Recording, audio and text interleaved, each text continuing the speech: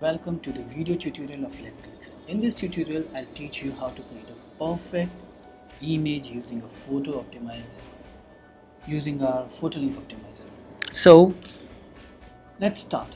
So I'll be logging using Facebook because I signed up using it, but if you signed up via email, I'll recommend you to sign in with email only. So let's start this. I'm into my dashboard. As you can see this. To use PhotoLink optimizer, I'll navigate to PhotoLink tools and I'll go to PhotoLink optimizer.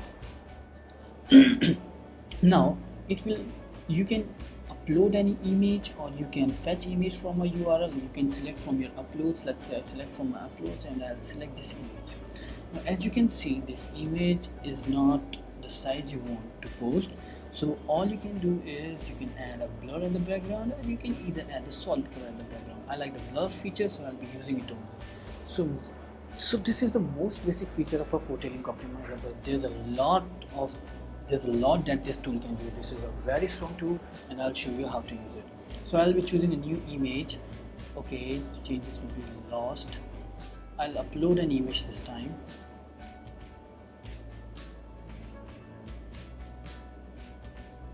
Okay, so this is it. I uploaded this image. Now you can also see the various previews that will be available using the FB preview. As you can now see, this is the preview you will be seeing in desktop, this is the preview you will be seeing in iOS, and this is the preview you will be seeing in Android. Facebook renders image differently for different devices, and that's why the preview is different for different devices. As you can now see, the Android preview is not that good. I'm not happy with it. My image is getting distorted. So what should I do now? Should I go ahead and post this? I don't think so. Don't worry, we got you back. Just click on Smart Mobile Optimization and your image will be optimized as well. Now go to FB Preview and just check this out. This is for desktop, this is for iOS, this is for Android. Now this image looks perfectly fine for Android, but what about desktop or iOS? Right? I may have users there also. So how to create an image which looks best for desktop, iOS and Android? Mind my word, this is also, you just use this feature when most of your audience is on Android. Don't use it if most of your audience is on desktop or iOS. So now to create an image which looks perfectly fine for desktop, iOS and Android, I'll go back to editor and I'll simply add a solid background. Okay. Now I can add my logo and I can choose a transparency. Let's choose one. Okay. I'll choose this. I'll reduce its size.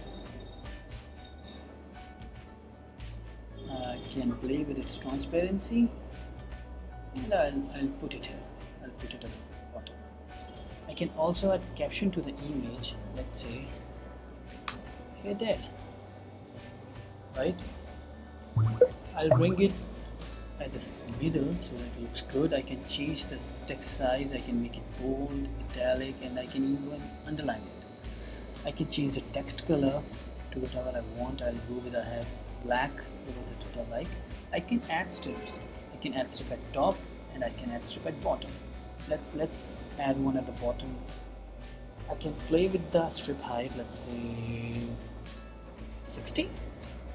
I can even change the strip color. Right now I can add play buttons.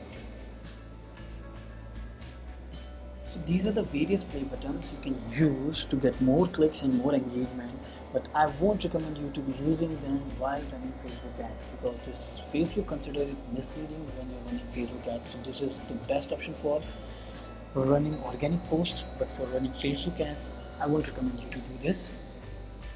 You can also add click elements. Let's say I choose this one. I don't know why I like this. Okay. I can add a call to action. Let's say click here, right? I'll place it here. Now as you can see, you can add the text color of the CTA and you can even change the background to anything you like. I'll go with black. Now as you can see, just go to FB preview and go to desktop. This is a perfect and wonderful looking photo. Go to iOS, this is another good photo, and in Android it's damn good.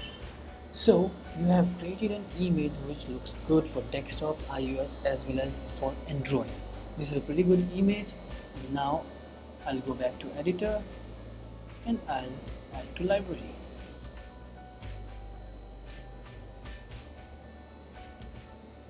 Your image will be added to library and you will be seeing this successfully saved to your library. Click here to create a link using this image. Now you can click here and you can create a link using this image. This I did using smart mobile optimization and various options I was provided. Thank you so much.